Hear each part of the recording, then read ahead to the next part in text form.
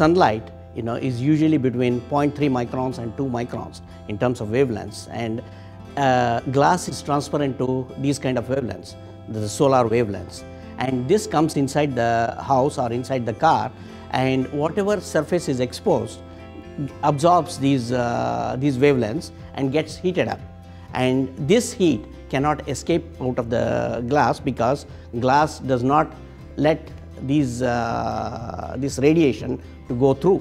The type of thin films that we are working with are the ones that are dynamic, in the sense that you can change their optical properties. It's an extremely thin layer that is applied on the glass or any other substrate.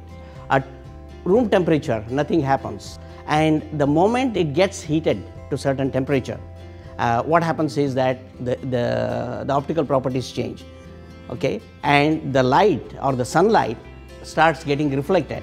But what we have achieved in our lab is two things. One is they are very efficient in terms of the change that they go through. When the temperature is normal, it lets 70 or 80% of the light to go through.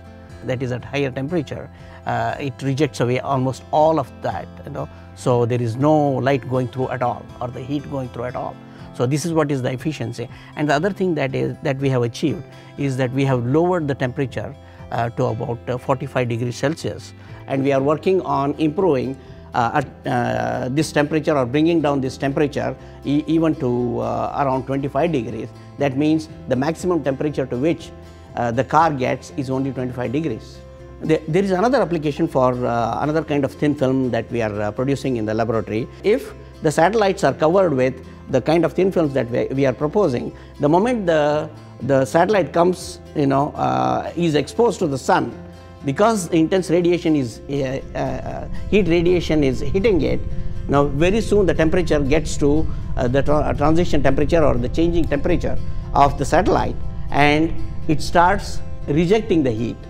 And the moment it goes in the shade and the temperature falls below this transition temperature, again there is absorption, so it keeps the heat to itself. One of the main advantages of this is that it is not a bulky solution, because we are talking about very thin layers. Maintenant, on est en train de développer d'autres types de couches minces qui sont statiques, c'est-à-dire ça ne change pas la propriété optique. Ce sont des couches ou des filtres optiques qui bloquent certaines longueurs d'onde specific. Here we have an example of what is called a smart window. In normal state, it is transparent. That means it lets the light go through, and once it is charged up, it colors. And when it is completely charged or completely colored, it cuts 100% of the heat part of sunlight. When you work in the laboratory, you usually work on a small scale prototype, and then to take it to the industry, what is very important is to deposit the same type of film with the same recipe, if you will, on a bigger scale.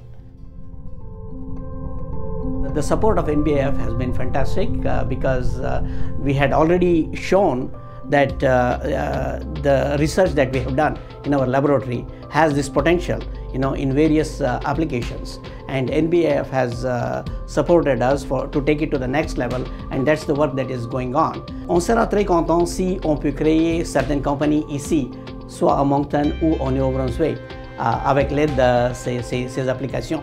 Parce que maintenant, on est en train de travailler avec cette compagnie, Lambda Guard, qui est intéressée de s'installer ici à Moncton.